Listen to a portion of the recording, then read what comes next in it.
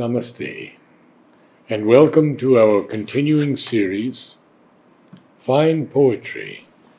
Today, a selection of fine poetry, Part 5. Alone, by Edgar Allan Poe.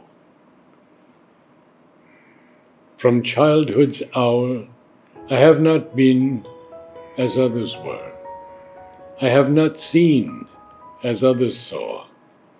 I could not bring my passions from a common spring. From the same source I have not taken my sorrow. I could not awaken my heart to joy at the same tone.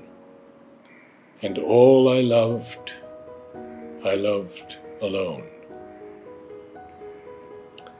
Then, in my childhood, in the dawn of a most stormy life, was drawn from every depth of good and ill the mystery which binds me still, from the torrent or the fountain, from the red cliff of the mountain, from the sun that round me rolled in its autumn tint of gold, from the lightning in the sky as it passed me flying by, from the thunder and the storm and the cloud that took the form